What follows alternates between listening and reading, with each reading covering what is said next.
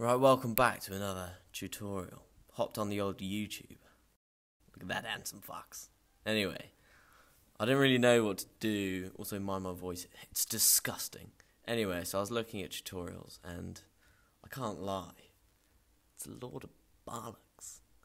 Well, anyway, I thought I should do a tutorial on how I format my tunes, because I found that really difficult to do when I was first learning.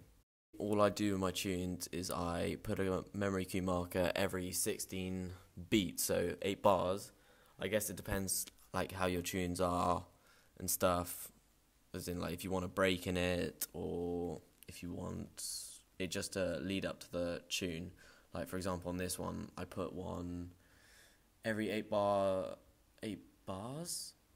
and then it has a break, so that it leads up to the tune. Then for another example is this tune, and I've just put a memory cue every 8 bars, and then it goes straight into a drop, which is how I basically form all my doubles and stuff like that. Yeah. So now all I'm going to do is show you a build up that I did, and I'll break it down at the end.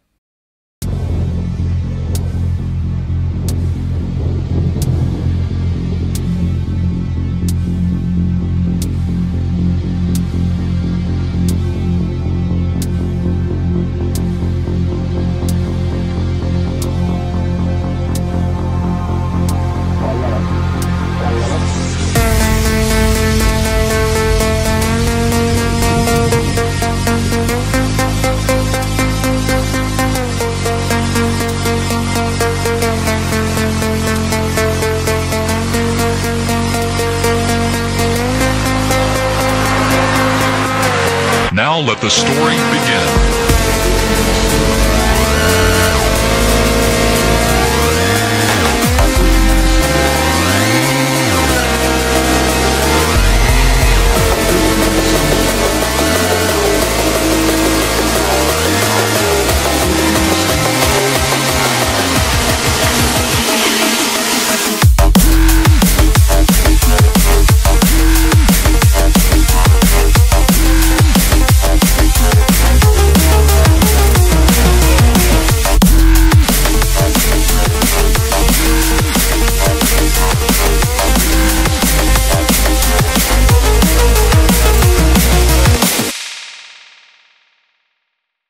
Right, so all I do with my triples is I'll have one main tune, which is the build-up.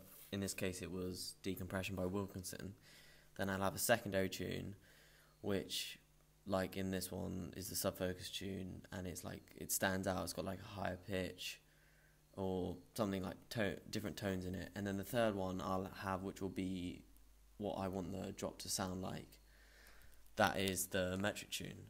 So as you can see in the video, I played the first tune and then added the one with the higher tones to like increase it, and then the third one I also look for like different things that stand out. Like in the metric tune it's got a couple of bass sounds that stand out, and then I'll take away the second tune, which was the sub-focus tune, as I don't really want it in the drop and it'll make it muddy, and I'll just leave the original tune and the tune I want as the main drop.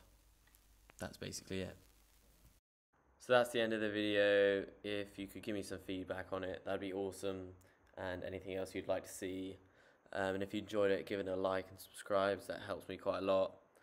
Thank you very much.